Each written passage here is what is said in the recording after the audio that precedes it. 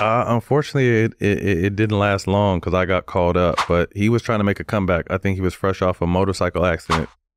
Correct me if I'm wrong, but I think that's what it was. But we were together for like 3 weeks, and he would come to practice with an entourage and flip flops and his bulldogs, and just super cool. Didn't really talk a ton. Like I would try to go out of my way to kind of, but I wasn't nobody at that point. You know what I mean? So I wasn't really trying to do too much. But it was cool, man. I wish I would have got to play with them longer, but luckily I got a call up to the league, to the Clippers, and kind of was off. But it was dope. I mean, super cool. Helped where he needed to help, but just was kind of to himself. I mean, you got to think this dude is a 5-time champion, I think, at that point, if I'm not mistaken. You know what I mean? And he's down here in the slums. We was going to Juarez, Mexico to play games.